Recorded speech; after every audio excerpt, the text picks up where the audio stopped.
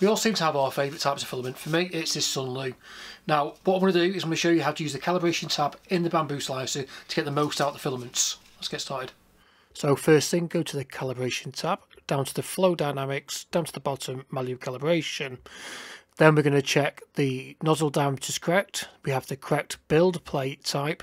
And as we're going to be doing PLA, I'm just going to select the generic PLA to start with, then click the EXT thing, which is basically external feeds, then go down to calibrate. This will send the job to the printer.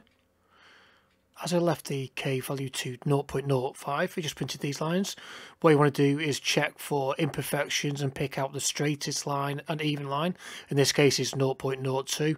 You can see if we change that first K value, you could get a lot more lines printed. So now we've entered the value we had. In this case it was 0.02, and then just press finish, and that's at this stage done.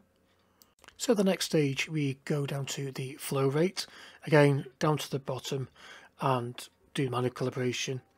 Then again, same sort of thing, check the nozzle diameter, the correct build plate, and select the filament we're doing and do calibrate. This will send the first print to the print screen.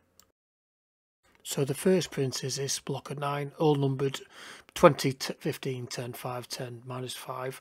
What you need to do is just go through, check for the most even and overall good print. In this case, it was indeed the 0.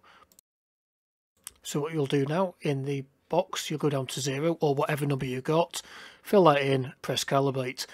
Then this will take you on to the next stage, which is a finer calibration. So this stage will print 10 different blocks, numbered from -9 to 0. Again, what you want to do is go through them all, check for imperfections, overall smoothness, and pick out which one you think is best.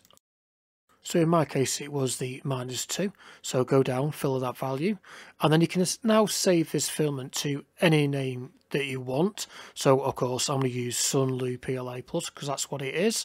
Now all you want to do is go ahead and do this for all your filaments if you want to, and that's how you get the best out of any filament in this printer. I hope that helps. I'll see you next time.